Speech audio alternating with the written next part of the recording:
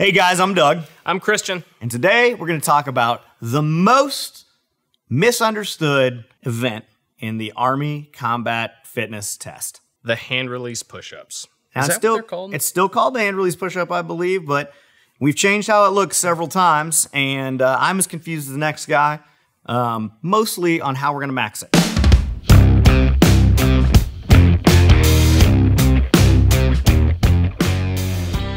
And a lot of you guys watching this think that it's going to be like the old APFT 2 minutes worth of push-ups. You are wrong. It is a lot more challenging because the time under tension is increased. You guys have to slow down to do these. You can't just knock them out one after the other. The new standard dictates that you have to set your chest on the ground and move your hands out perpendicular to your body before the rep is counted. Your index fingers have to be placed inside the outer edges of the shoulder. You have to fully extend and then go back down to touch your chest to the ground and extend your hands. Now, the only authorized resting position is the front leaning rest, which we all know is not a rest position, which means the only rest you're getting is when you're face down on the ground, moving your hands out and bringing them back in. There is a sneaky hack for that, though. No one dictates how fast you have to complete the extension of the arms in the bottom position. Except the clock. The clock dictates how fast. And greater discretion. Yeah. This whole thing is a giant mystery to me. But luckily for you guys, we're going to demonstrate it today. Doug is going to have a 2-minute window to knock out as many reps as possible. He's set up with his index finger on the inside of the outer part of the shoulder. This is to prevent people from doing really wide push-ups and trying to cheat the format. So on the count of go, he's going to do as many push-ups hand release with an extension at the bottom as fast as possible. Go. Setting his chest on the floor in between each rep and reaching out as far as possible, locking out perpendicular to the body. He's gonna try not to let his belly sag, and he is going to keep his toes within 12 inches of one another. The authorized rest position for this event is the front leaning rest. You cannot do a pike like you used to be able to do. Although it's called the hand release push-up, your hands do not need to leave the floor. Sliding them like Doug is doing is just fine. And you are not allowed to stop moving. So, although this is not a rest position, what you can do is lower yourself to the ground.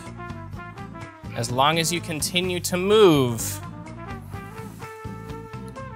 you can still keep doing reps. The scale, as it exists for the Army test, on a moderate effort job, the minimum requirement to pass this test is 10. I think that most people are going to have that covered. If you have a significant effort job, the minimum score is 20 push-ups in 2 minutes. If you have a heavy job, you're going to have to do 30 to pass the test, but to max it, you have to do 60. And 60 is not an insignificant task. Some sloppily executed and questionable form hand release T-motion push-ups, whatever they're called. Christian got, how many? How many did you get last time we did this? I got 39, which is not enough to meet an 80% standard if 80% is the soft standard. And you got... in the 50s somewhere? Yeah, Christian got close.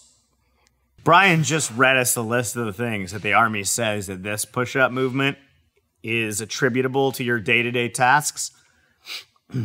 We're not really sure how to process that, actually, because this movement is basically like an old-fashioned snake oil. It's good for everything. It's good for pushing assailants away. It's good for pulling yourself across the ground in a low crawl. It's good for reaching for extra accoutrement in some sort of firefight situation.